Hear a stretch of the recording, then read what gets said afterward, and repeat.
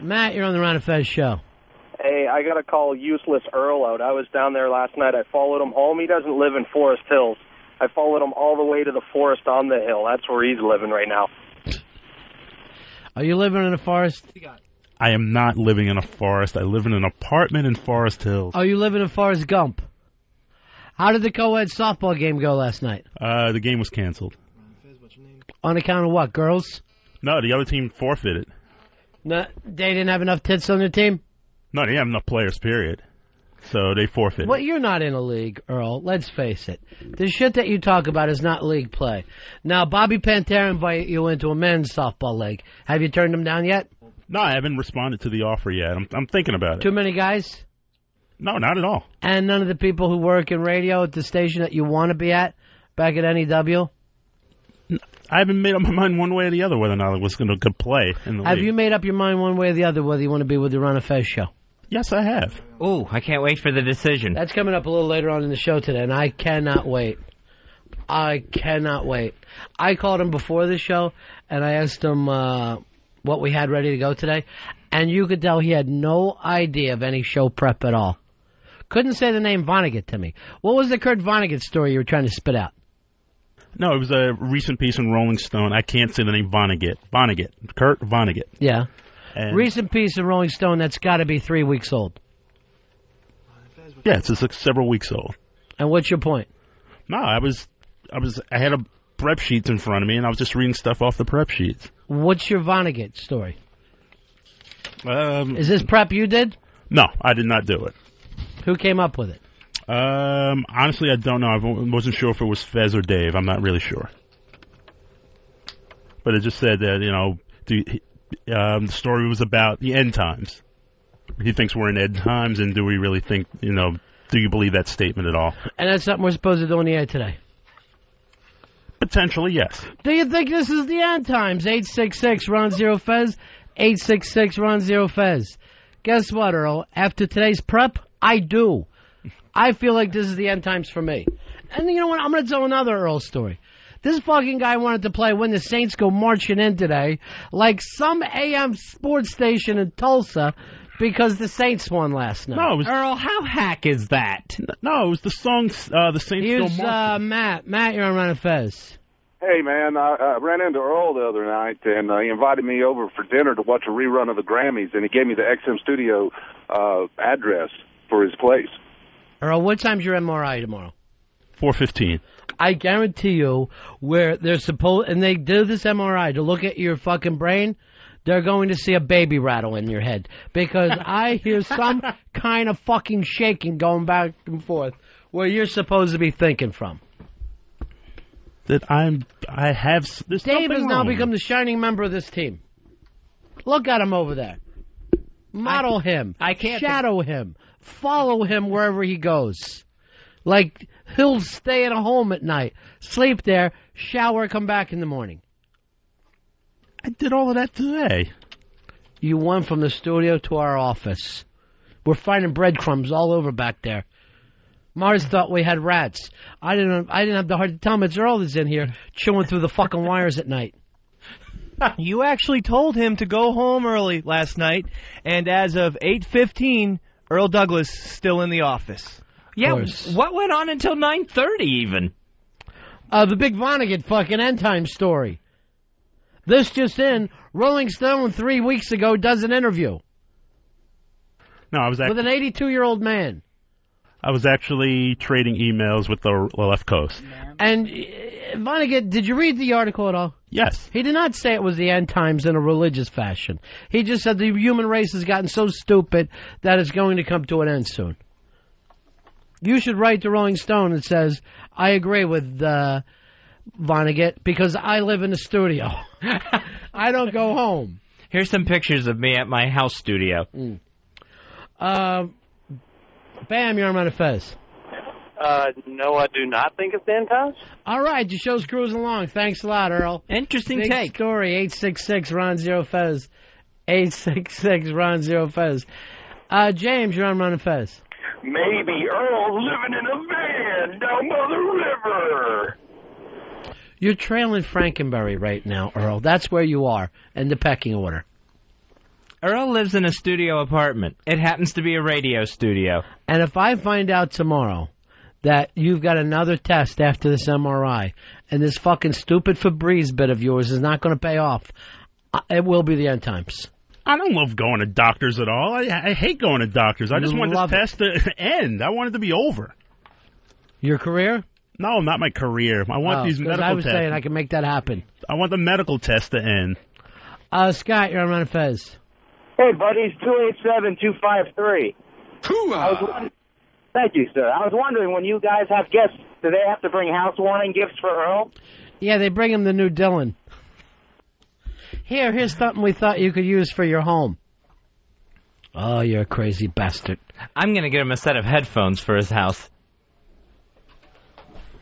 I have a home, and it's in Forest Hills. I don't think so, Earl. 9:30, he's in here. 9:30 at night. How did you know all this, Dave? I happen to be here working, but also working and doing real work, not watching the Yanks. Thank you. Thank you, Lucky Boy. You're welcome. Too bad we put Lucky Boy on there and not Golden Boy. What happened to your arm? You're all black and blue there. What happened? Drunk and fell down? Yeah, almost everything is drunk and fell down the shower related. You know what? I look at you. You got a heroin addict's arms. Every heroin addict I've ever known is all bruised up like that. I'm a very easily bruised person. I'm worse than like a banana, really. Well, definitely take care of yourself and be safe. I will. Ow! Jesus! Fuck! Let me see if you're bruising. Put your arm up. Oh. There it is. Look at that come up. Yeah, that transparent skin, it just can't take much. No, I love the color it gives them, though. That's not bad at all. The black or the blue? I love them both. Kurt, you're on Run Fez. Buddies, what's going on? Yeah. We can always tell when you back Earl into a corner because he starts every sentence with no. And, Ron, that noise you're hearing isn't a baby rattle. It's a hamster on a wheel. I'm out. See. There's something rattling in your head, Earl. Tell them that for the MRI tomorrow. Russ, you're on Run Fez. Hey, boys. The preacher man says it's the end of time, and the Mississippi River, she's going dry. Grab the song, Earl. Oh, Mr. I Know Every Tune Ever. No, I didn't say that. I just got stumped, that's all. Yeah, you did. No. It's the answer's a black girl. Hey, Scott, you're on Run Fez. Hey, how's it going, Ron Fez? Just wanted to say, is Earl saying it's the end times or the end times, as in number 9? I don't know where he's going with this. Earl thinks the world is coming to an end. And Earl, why would you be telling me somebody else's idea on my way in? What is happening there? No, I was just giving you a rundown what was there. A rundown. Fucking rundown is what the show is right now. It's fucking rundown. It's an abandoned show.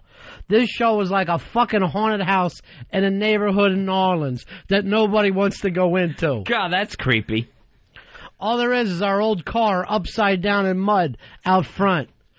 Oh, yeah, they say Ron and Fezzy spirits still inside there late at night. You can hear a baby rattle going back and forth.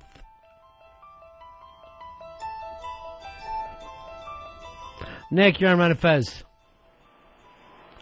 Hey, Nick. Hey, what's going on, Ron? Hey, buddy. Hey, I was wondering if Fezzy's going to start sending centerpieces to the studio before he gets there for, fuck. That's one time that we caught Fez at another one of your lies. And you have so many. Another one. That you say before a party you will send a centerpiece to the hostess. If it's a nice special occasion, yes, I'll go online. You have ate at my fucking house 900 times. We never saw a centerpiece.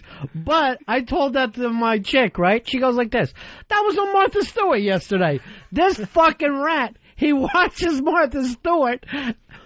The only funny person to steal lines from Martha Stewart in history. What? A centerpiece. No person with balls would send someone a centerpiece. People would love to get one. For what? Say if they're having a nice dinner party and they got something beautiful in the center of the table with flowers and a candle combination. You don't get that from a guy. You get that from your aunt. They just block the view. Anyway, I never understood centerpieces. They're the worst. Stink. Yeah. They smell is the problem. Yeah. There's all kinds of aroma coming out of there. I can't smell the turkey. I want my food to smell like food. Not like some fucking pine cones some homo mailed over. I think it's a thoughtful idea, and maybe that'll be my new thing starting next year or something. Why next year? Well, this year's halfway over. Start it tonight. In 12 months, I'm going to start making some changes. Would you at least admit that you got that from Martha Stewart? I will not admit that I got that from Martha Stewart. It was my own bad idea. I don't know whether it's a bad idea, but I know it's a fucking... There's nothing that a guy ever done. And I'm trying to think. There was a woman in a studio, and she even laughed at you for saying that. Winnie Cooper was here. No, I meant a woman. Oh. Not a some fucking... I didn't say a lady. Oh, I see. Winnie Cooper, who we never talked to anymore. Although I did hear from Frenchie yesterday. Maybe Bronx Johnny's back in the running. I don't know. Very nice for Bronx Johnny. I'm very bad for the next person. This fucking Frenchie runs roughshod over all of our friends. You know, I shouldn't say nice for Bronx Johnny because it's going to end up in heartache again for him. She's like the siren, Fezzy, bringing the Greek ships into the rocks. Please stay away from this girl. She breaks heart after heart. And it doesn't matter how bad Bronx Johnny got his heart broken before, he's not going to be able to resist going back. Dave, you're on Fez. Hey, keeping with the cereal nicknames, I think Earl's new nickname should be Count Chocula. You want to go with that gimmick, girl? You're Count Chocula? I don't really like the name particularly, but... We'll call you Choco. See if it catches on. Choco! Here comes Choco. Dave, you'll be Booberry. Oh, yeah, awesome. Fez, your centerpiece. And off we go. That's not even a cereal. Oh, it isn't? No. I don't know what's happening out there in the world. I keep waiting for the centerpiece to be sent to my house. Now, you're coming over on Sunday, right? Yes. I want a $600 fucking centerpiece to arrive by Saturday night. A $600 centerpiece? You know what? This will be easy. Give me $500, I'll pick it up myself. We don't even have to worry about the fucking shipping. That would be like a solid gold centerpiece. Why, how much would you normally spend? I would say a centerpiece is probably $35, $40. And you think it's a big deal to send that to someone? Yes, I think it's a nice gesture. You can't get a nice flower pot for $30. I gotta agree. I don't think you've ever sent flowers to anybody. And real good flowers. Fucking Mother's Day cost me a C&O to fucking holler every time they come out. And how can that be? I would think a centerpiece would be more than flowers. No, I would think the flowers are more. The bouquet of flowers are more. You're making them yourself like, what's that? Like you're in fucking third grade when you come home on one of those things. Like for some reason when you spray paint macaroni and fucking glue it to something to tell your mom it's a Christmas tree. Hey, I made this for you. It's beautiful. This will be our centerpiece. One time when I was a kid, I got my mom a plant for Christmas. I thought it would be nice. I went and wrapped the damn thing 2 weeks beforehand. She opened up a pot of dirt on Christmas Day. For some reason, as a little kid, I thought the plant would have lived. You wonder why your mom used to smack you. My opinion, she didn't hit you enough. And the plant was so wilted and gone, I accused my brother of stealing the plant out of the pot.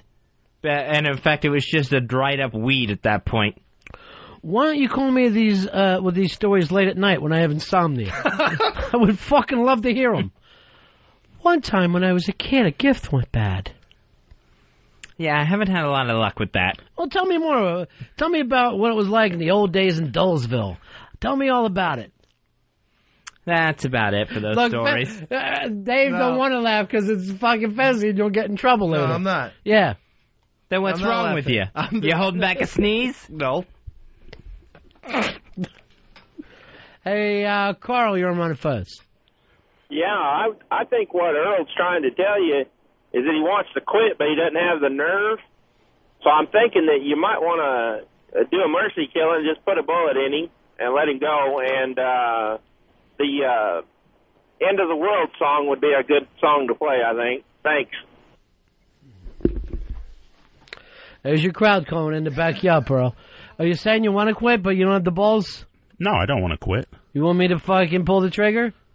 I don't want you to do that. White people are so scared of black people. That's right, I said it. I don't want to get fired, and I don't want to quit. What do you want to do? Get paid for nothing? There's no in between. I want to work through this. Do not throw me out of my home. You know when like some of these fucking corporations will say to you, you have a home here. Fucking Earl takes that to fucking heart. Like it's true. Oh, it's a one. I'm living in Midtown. I'm living on 57th Street. No kidding. You know what an apartment here would probably cost for the size of that office we have? And when you really look at it, this whole place, this would cost you about $9,500, Earl. Yeah, it is pricey real estate here in Midtown. You're living large. You should start getting a bill from XM. I pay $800 a month in Forest Hills. Gary, you're on Fez. Ronnie, how you doing, buddy? Good. Hey, with your partner there, Choco and Boo Berry, I guess Fez could be Fruit Loops. This whole little fucking gimmick is going out of control for me. James, you're on Fez. Hey, Fez's name needs to be Fruity Pebbles. Fruity Pebbles. This is starting to get like the Hudson Hawk, remember? When they all had like little candy bar names? 866, Ron Zero Fez. 866, Ron Zero Fez. Brian, you're on Fez. Hey, Earl is trying to stick around long enough so he can get in under the rent stabilization guidelines. You know that, don't you? Earl's parents right now, they've got a 4-bedroom place in Queens. They're paying $8 a month. And they're still fucking late. Here's 16. Tell them to enjoy the rest of the autumn. You know, Earl says he was on the computer last night. Again, the question that's begged is, why doesn't he go home to be on the computer? He don't have a computer at home. He probably doesn't. This is his home. I had a laptop at home, but the emails were coming very quickly. I can produce the emails. What? What does that mean? What are you talking about, Earl? We have Sam Moore booked for tomorrow, right? Oh, jeez. We have Sam Moore booked for tomorrow. Uncle Sam. No. We have Sam Moore, formerly of Sam and Dave, booked for tomorrow. All right, let me check a calendar. What year is this? If it's 68, I'm going crazy and I'm calling Variety. Holy shit, it's 2006. So we were just trading off emails back and forth. Who, you and Sam Moore? No, Rhino Records. I'm sure Sam Moore doesn't have a computer. But just go home and do that. Go home and trade emails. At least you get the comfort of your own surroundings. That don't exist. Well, you are really the new Dave. You are finding yourself. No, you know what you got, Dave? I noticed. Yeah. Well, upper hand. You've got an upper hand that I never saw you with before. No. I'm speaking out of care for. You laugh in Fezzi's face for telling a dull story, and then you laugh because you made up a lie saying that he sells out centerpieces. Now you're laughing at your executive producer.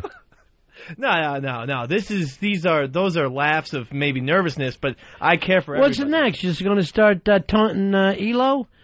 Letting the air out of the tires? You Paneros? Jaguar? What's next in your world, Dave? I respect those guys big time. Eric and all he's done for our company. You think he could pick you out of a lineup? Absolutely not. I bet he couldn't pick you out of a lineup of 2 people. No, I know, because I've met him a bunch of times, shook in his hand. Shook in his hand and said, hi, Mr. Logan, how are you? And he just does the, hey, Buster, or something like that. He calls that's him, Buster, because he's from the 1930s. He said it was. Good to see you, Buster.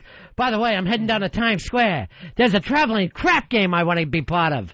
He said it one time. Buster? He did. He called me Buster one time. You know why? You look just like Buster Brown. That's the fucking thing there. What was Buster Brown's dog's name? Ty. How old are you? You can remember all this. I used to get Buster Brown shoes. Back in the 30s when it was cool. No, much later in time than that. That's when you were a newspaper boy. Papers, everybody! Lindbergh has landed! Lindbergh has landed! It's me, Fez Watley! Papers! I'm much younger, thank you. You know, when I was a kid down at Crystal Beach, this lady used to drive around at night through all the cottages, and she would have newspapers in the back of the car and comic books. And she would stop cottage by cottage and sell them. Oh, man, that would have been best to see the comic book lady coming. It was fucking unbelievable. Wow. You'd be out there with change going, I can't wait. Papers, papers. You would hear her getting closer, like a fucking ice cream truck. And then she would have comic books, and you could look through her back seat and, like, grab a couple before she yelled at you to hurry up. It was so exciting. I used to get excited when the Jewel Tea Man would come by. He would come by, big tray of stuff with him. I don't even know what this is. Yeah, this is a guy. He would come to your door. You used to get excited when the Iron Horse would come by. That's a train. You and the other members of your family would be sitting up on a plateau. Look at that. Seemed like Iron Horse. Jewel T. Yeah, Jewel T was the company, and it was like a door-to-door salesman. How old are you? I don't know anything. Whoa, is that where your mom would buy brushes? Basically, because he would come in, he would have this big display of stuff, and it would be everything from, like, cake mixes to socks. Cake mixes? Yeah, he would have toys with Only him. in the South will they bring cake mixes door to door. Cannot be a day younger than 100. I am. Jeez. More than a day, I mean. So yeah, this guy, he was like, and he would stop at the house, and you would buy stuff from Jewel T. Like, did you buy your mom a nice plant that you wrapped up tight? No, that I bought at a school sale. Here he comes, he's on some fucking horse and wagon. Fez's family just living in one fucking log cabin down there in Pinellas Park. He was in the Jewel T van, and man, that would be exciting, because you never knew exactly what he was going to have with him. So wait, this was just a guy in a van with random items that he was driving around? Why, didn't you have a supermarket in your neighborhood? We did, but this guy came right to your house with stuff. So he was a portable 5 and dime. Yeah. Then he's like this, son, did you ever see this before? He just pulls his dick out and starts waving it at Fezzy. Mom, can we get this? It fits me perfect, like a hat. Earl, do you remember when the Ku Klux Klan used to come by door to door when you were younger? No, I just remembered Your mom's going to like this. There's some strange fruit hanging out there, Earl. Don't let you be part of it. For us, it was always either Jehovah's Witnesses or the Muslims hitting up. Yeah, well, what they're selling you don't want to buy. Eternal life. Who needs that? Yeah, the Muslims were great because they was always by the was it the final call and a bean pie for what it was like whatever reason. Like what? Look, young Fezzy, here come Iron Horse, bringing more white men. I did not live on the prairie. Bringing more white men along. Fez's Indian name was him with dick and ass. It was not. That is rude. Him with dick and ass. Please look. Iron Horse comes. I would have a much better nickname than that. What would your Indian nickname be? Mine would Him send centerpiece? No, it would probably, just because I'm such a hairy guy, I'm sure it would have involved buffalo in it, so I'd probably be like Nervous Buffalo. Would probably be my Indian name. What would be yours? For me, it would probably be Sins Without Remorse. I don't even know if they had that. I just don't have a huge amount of remorse. Dave, Firewater? Firewater? No, I know. Smells like chef cock. Oh. Hey, smells like chef cock. Where's your squall? Maybe one of my activities. Maybe I could be called Spanx with Lubriderm. I think that's sick fuck accurate. Earl, Indian name for you. What would it be? Off the top of my head, I would say Black Like Night. Really? I was going to go with Sambo. Hey. White people are so scared of black people. Here comes Sambo. Earl says, lives among microphones. Now, did every Indian do that, or, did every tribe have to? Because it makes a lot more sense than the way we name people. Like you being Nervous Buffalo, there should be some kind of nervous name to you, Yeah, totally, because that's who I am. I'm just a nervous person. Or you could be Lies-a-Lot. I would not be Lies-a-Lot. Centerpieces, girlfriends. And now the Jewel T Man. Nobody believes a damn thing you say. The Jewel T Man did exist. He did. Yeah. Yeah, I think all the Indians did that. They saw things and they named it. Matt, you're on Run of Fez. Mahabone, boys. Yeah. Fez's Indian name should be Waltzes with... All right, Waltzes with dudes. I don't want to get into Indian names. It's going to drive me crazy. What are you writing them down because you're all happy over there? You fucking weirdo. He's putting together a tribe. I was thinking maybe Earl could also be called Naps in Studio, because I saw him doing that yesterday. Jesus Christ, you love the fucking... You lying sack of shit. I did not nap in the studio. Sack of shit that lies. Earl, I want you to understand something. This fucking kid is running a gossip column to me every single day. You can't make a move without me hearing about it. Why do you think I never tell him anything? And just like page 6, it isn't always true. I know it isn't true, and yet I still enjoy reading. Look what Earl's up to now.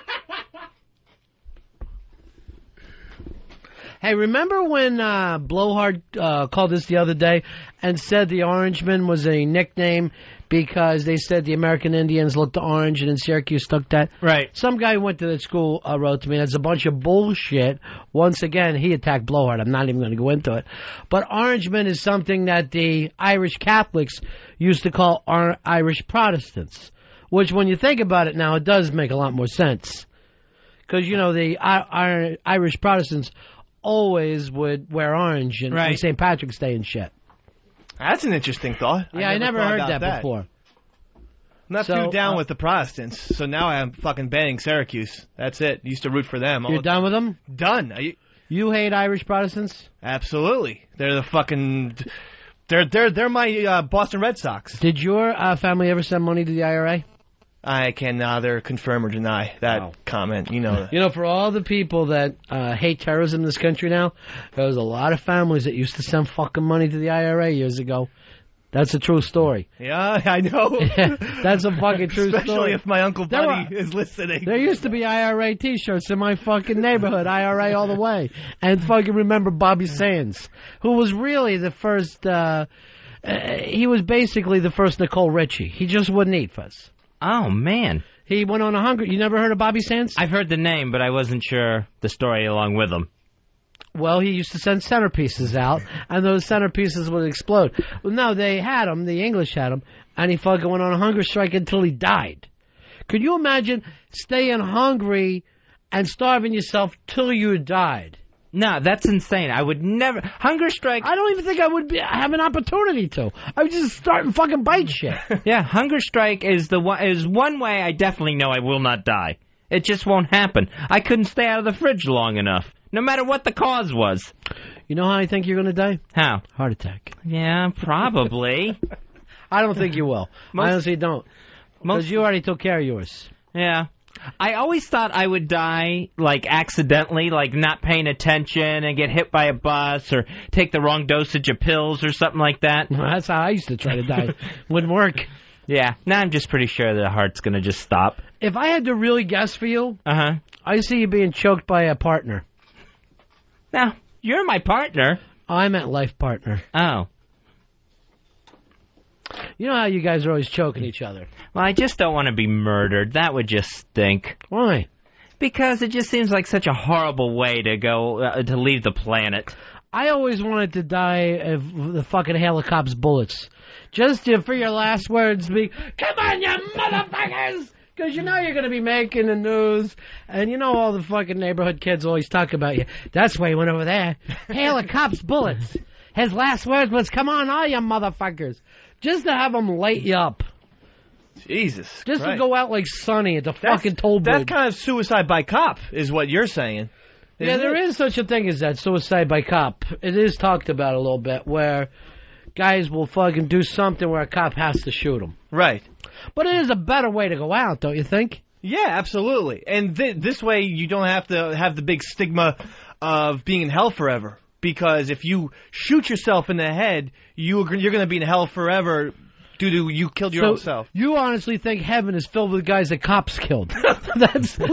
Yeah. Oh, the cops killed him. Let him right in. No, but that is a technicality that God said we could get away with. All right, let me say this.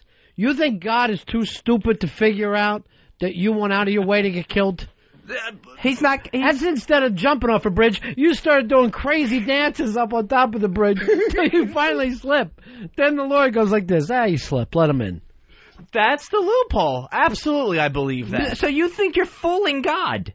Yes. In a way. You don't think God sees you over there with a Louboutin, laying in that fucking basement apartment with Queen? That's not an immortal sin. God knows what up your ass. There's nothing up my ass. Hey, it's very venial, that jerking off. No, I remember it's a problem. I think it came, well, because it depends on what your thoughts are. Yeah, and I don't... Because if impure thoughts are a sin. I don't really think at all. I just watch porn, and there's nothing really in my brain going on. Most of those women are forced to fuck at gunpoint. You don't see that as a sin? That you're in the porn business? Yeah, it's a sin. It's a venial sin. It's not a cardinal. I'm cool with venial sins. What the hell? Big deal. You've never done a major sin in your life? No, I don't think. I've stolen, maybe, but... Maybe, you say. That's not a cardinal. Either you did or not. If it's in the Ten Commandments, that's a cardinal sin. If I steal a Don Mattingly rookie card, I doubt that I'm going to hell for that. And that's just a hypothetical, in case anyone checks my card collection. You never stole anything bigger than that? No. You never been part of a fucking hold-up in your life? No. All right, fine. Hold-up? You never even drove the getaway car? No, absolutely not. I wouldn't take part in any type of robbery, especially ones that include weapons. Well, what if the fucking gun isn't loaded? It's just scare the old lady. I have so thought she has of that. a heart attack. I actually have thought of that a lot. I thought if I was going to commit a big crime, it would be the, bulletless gun robbing a bank. I don't see, what the big deal is with that. So your fantasy crime would be bank rob? Yeah, with no weapon. Earl, what's your fantasy crime? Something like white-collar crime, where there's no real victims, but You've still never had a white collar in your life. a white collar. So you see yourself as an embezzler. Or a guy who takes stuff from the studio home. He's the black Michael Milken. And those fuckers got to keep their money. We could barely get that fucking line out. I was so excited.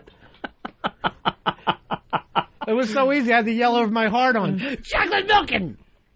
What about for you, Fez? It would be some sort of museum robbery, whether it's like a famous jewel or a piece of art, something like that. You see yourself as the Pink Panther. Yeah, exactly. All right, nice move.